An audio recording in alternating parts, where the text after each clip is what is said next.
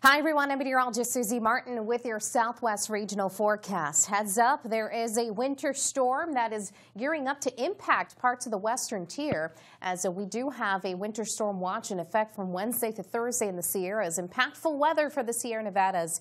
Snow levels down to around 6,000 feet, though generally looking pretty intense at 7,000 feet and above. Generally 8 to 12 inches, but localized amounts even up to 2 feet cannot be ruled out, along with very gusty winds, and many across the Southwest will be experiencing this. So as we look at the forecast snow the next couple of days, it's across Northern California and again in the Sierras, we do see some more difficult travel concerns as well as winter weather issues. Otherwise, we are looking at some pretty nice weather from Colorado into New Mexico. Highs in the 60s with plenty of sunshine, but we've got the rain moving into Northern California as this Pacific storm system continues to swirl. You can see it pushing in that cold puddle of air, and that's what's going to be funneling in plenty of moisture our way, interacting with some of the colder air that's in place and allowing for some winter weather conditions to ensue. So we've got the rain already progressing into Northern California.